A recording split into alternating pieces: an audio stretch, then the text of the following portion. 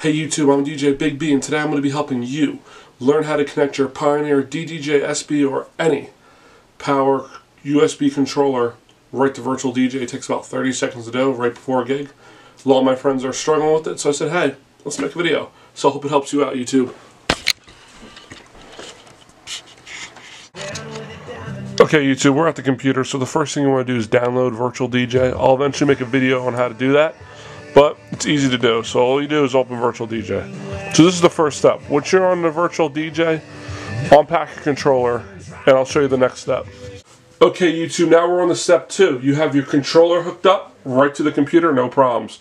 Sometimes when you get to this page, we're going to have a little white box come up and say, new device found. You click OK. Then you take your mouse. Where's my mouse? There it is. Say, hi, mouse. You click on this little round tool thingy. Then you're going to come up to a screen. On this screen, you want to highlight speakers plus headphones and highlight Pioneer DDJ-Sb and hit apply.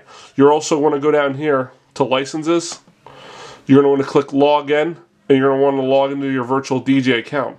Virtual DJ is not free. It's a $20 a month subscription, or you can unlock the whole program for about $300. But I pay by month. Then you just hit apply. Go back to audio, hit apply, and everything should work. Now, if nothing moves, let's try it out. We have things moving. Now, if nothing's moving when you're using your controller, I usually just exit Virtual DJ, relaunch, no problems.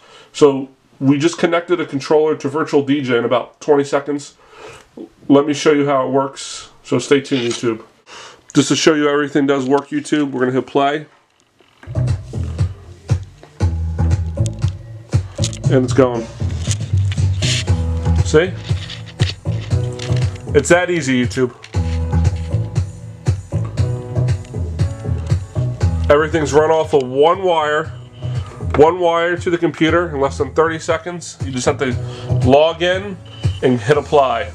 Awesome. This video helped you learn how to connect your Pioneer DDJ-Sb USB power controller up to Virtual DJ, or any Pioneer controller that runs off a USB wire. Works the same way. Above this shoulder here, you can watch the review for the SB, and above this shoulder, you can watch a review for my favorite Behringer speakers. If you have any questions, comments, concern, please post them below, YouTube. Thanks for your help and support. Subscribe.